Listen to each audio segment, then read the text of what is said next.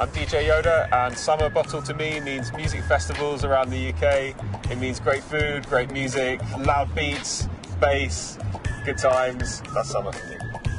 It's great to just be somewhere hot and working on music at the same time.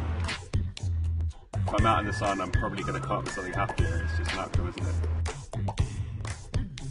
So whether it's the sound of birds tweeting or an ice cream van, these things just you traditionally associate with summer, definitely, and feeling warm. Did you pick that up?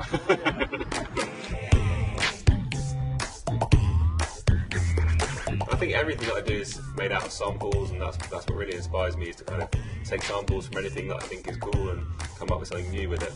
So this is the cap coming off a bottle, but these kind of short noises, they're always really good to scratch. So I think I'm going to use that and kind of involve the scratching with that sound into the track.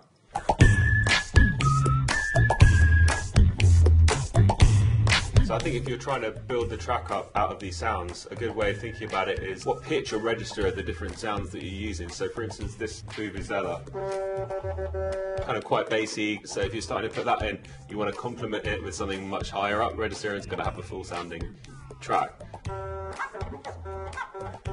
It sounds like Notting Hill Carnival or something.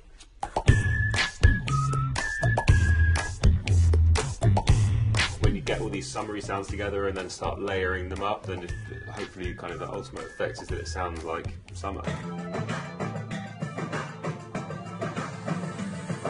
It is starting to evoke summer for me, so yeah, I feel like I'm getting it.